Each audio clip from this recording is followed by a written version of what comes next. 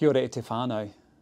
The Royal Commission of Inquiry into Abuse, that's into state-based and faith-based institutions, it's been given to the government and will understandably become a topic in media and staff rooms around the country.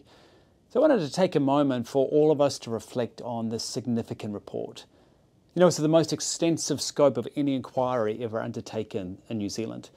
It's 7 years of hard work during which the Commission received close to 3,000 accounts from abuse survivors and witnesses. And the results are going to be hard to read and hear and digest. After all, we're talking about people who trusted places and people to provide care for themselves and for their children. And their trust was sadly broken. So how do we respond when this topic comes up around the staff room or in conversation with family and friends? After all, how we all respond to this topic can show others a whole lot about truth and grace and ultimately the way we can point people to Jesus. So let me mention 4 areas.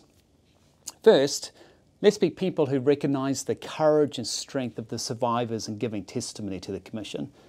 It takes a whole lot of courage to come forward. We know that abuse is not something people just get over. They're going to carry scars of what happened their whole lives. They need our support, our care, and our prayer. Second, let's be people who never defend the indefensible. What happened was wrong.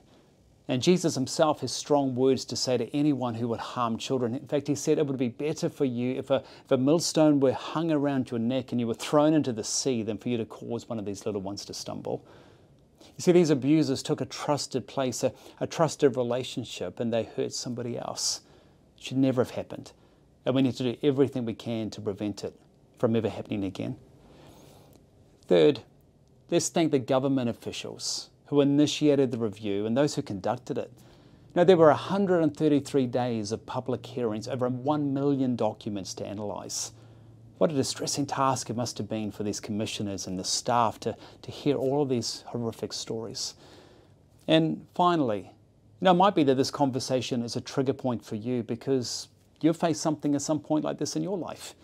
And so if we can help in any way, please be sure to let us know. From the earliest days, the church has always been known as a place of refuge and healing and restoration.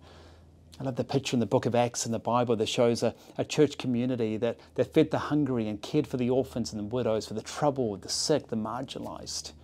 That's what people should always expect from every single one of us.